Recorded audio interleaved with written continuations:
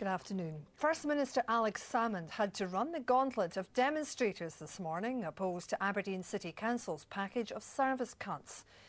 He was lobbied by angry residents outside a local supermarket while on his way to a media engagement. Louise Cowie has the story.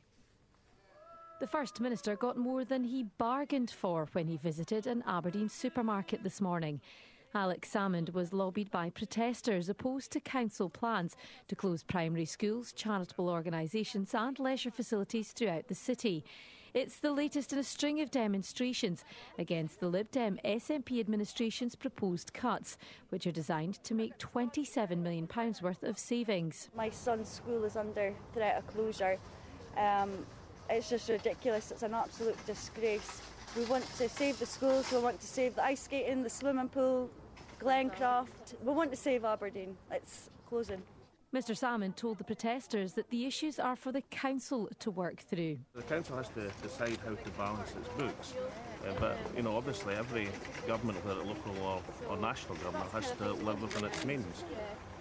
But the people are entitled to put forward their views on school provision or anything else, and the council will have to meet with them, discuss with them, go through the consultation period and see how they can resolve that.